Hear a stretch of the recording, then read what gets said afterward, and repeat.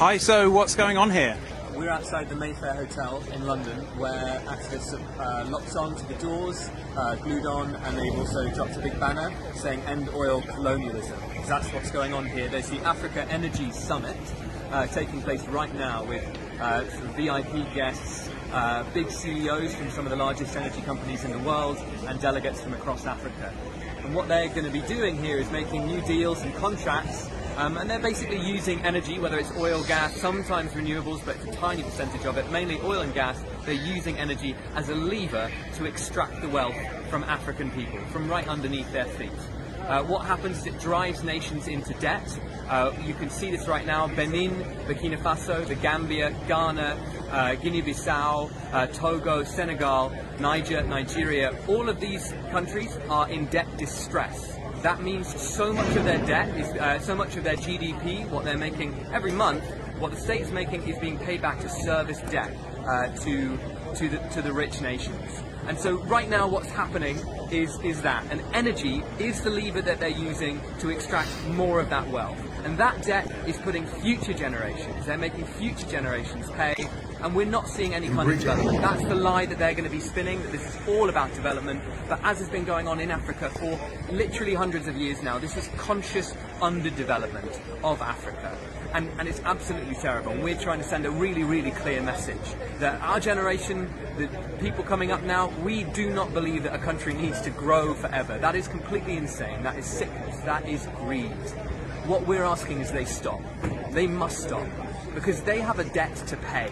And if they don't pay it willingly, it will be taken from them. More and more people are taking to the streets. And that's absolutely right. We need to absolutely transform our systems right now. And so a conference like this shouldn't be taking place. And if it should all be about justice for Africa. And that means cancel the debt, give back the land, pay loss and damage, repair the damage that's been done. No more oil. Hello, great people. Hello, great people. Great people of Biafra, freedom fighters, lovers of freedom, my great people all over the world. You are welcome to Ipob Rapture Media under the leadership of Mazi Nnamdi Kanu. I still remain the Biafran child watching like Mazi, the general. My great people, I hope every one of us understand every single word that comes out from this man's mouth. Now, do you now begin to understand that Africa is in serious problem? Now, do you begin to understand that British people want to grow forever? Now, do you understand that, you see, Africa, they are not contributing to the GDP of the world. Now, do you heard it from them direct? Because most of the time, I'm telling my people all these things. They don't seem to understand what I'm talking about.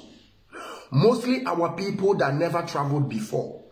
If you are telling them that a place like Nigeria is a hellfire, they don't seem to understand it.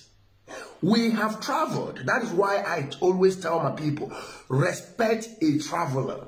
Respect a traveler. Because like person like me, I have saw a lot. I have saw a lot.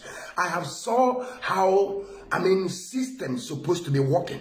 That is why I always shout on top of my voice. Now, do you now understand? They are going summit. This is a summit, African summit, to renew the contract. Now, to renew the contract is for them to keep on being a slave. Now, do you begin to understand that British people are the problem of those countries they call Ghana, and Zuko Nigeria also involved. Now, do you understand the reason why they don't want to give referendum to Biafran people? Because of your oil and gas.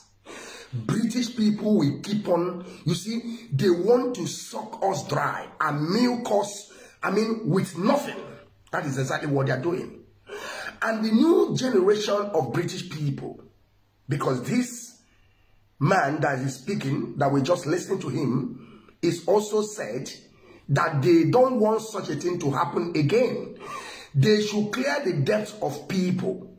Because what these people are doing, that is why you see Katona line running like a he-goat from one governor to another governor, from another state house to another state house. Because they want to renew their contract. They want to keep on sucking our oil. They want to keep on milking us till dry. This is what they are trying to do. And as we have heard it, you heard from the man. The man also explained in details how Africa is suffering. The man also explained in details that British people want to remain in power forever. They want to remain number one forever. That means that they want to keep Africa a slave forever.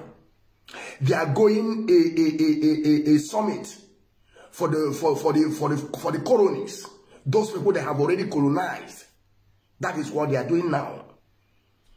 And oh my God, oh my God. Listen to me, my good people. Have you people? I hope you people have right BBC today. I hope you people have right BBC, because you see BBC, they are Great Britain. They know what they are doing. The same propaganda, they have chased them away from all over the place. Asian people have chased them away. Now they remain in Africa. They want to suck us dry. That is why today they are killing people in Biafra land. British people cannot write anything about it.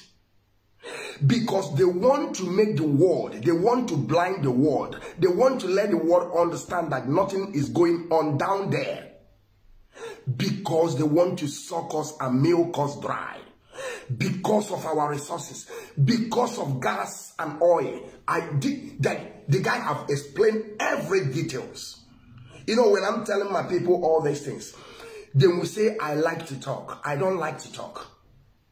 What I'm bringing to my people is reality. I bring you reality. I tell you things the way it's supposed to be. I don't bring anything called political correctness. We nail it. I nail things. I open my mouth widely and say things the way it is, without owing anybody apology. Because we have come. We have come to let our people understand. And here on Ipob Rapture Media is where we are setting the record straight. We tell you without fear of nobody, any bagger. Now you understand what I'm talking about. And make sure you write BBC today. Make sure you call BBC today. Make sure. Keep on telling them what is happening. Also, at the same time, tag them with this video of a British man that tired about the evil that British people are committing against African people. The guy is tired. He said that is the way they are extorting money from Africa. And that is how Africa will remain poor, especially zoo called Nigeria. And when we are talking about that zoo called Nigeria, the oil is from Biafra land. That is why British people hate you with passion. That is why British people will bring you an Anglican church. But they are supporting Islamists, Wahhabis, terrorists. That is those that they're supporting today. That to show you that religion has nothing to do with extorting money from you, by stealing from you, by making you poor and poor, by enslaving you. It has nothing to do with religion. Now I want us to begin to understand that you see these British people we are talking about, they are the root of our problem. If you people haven't forgotten what happened 1967 to 1970, British people are those that blockade, those that have stopped everything coming in Biafra land. And I say they are stopping the food and our children's.